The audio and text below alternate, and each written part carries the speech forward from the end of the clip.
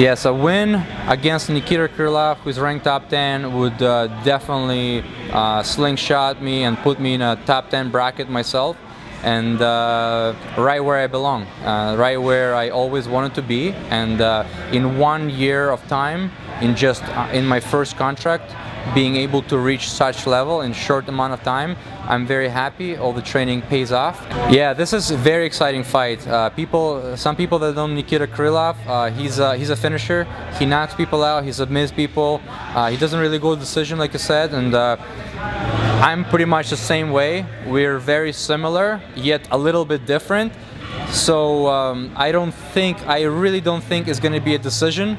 I don't really like to go to decision and let the judges pick the winner. I don't believe in that. So I'll be pushing pedal to the metal, and I'll be looking to finish the fight. This fight will start on the feet. We'll go to the ground, we'll get back up, we'll go to the ground, we'll strike, we'll kick. We're just gonna see who the better fighter is, you know? It's not gonna be just like a one-shot kind of trick. It's not gonna be easy fight, basically.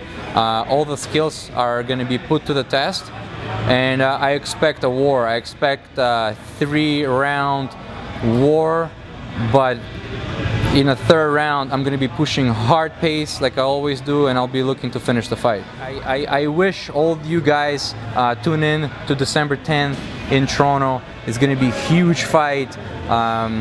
Check out my fight, don't blink. It's gonna be a great performance. All you fight fans, tune in.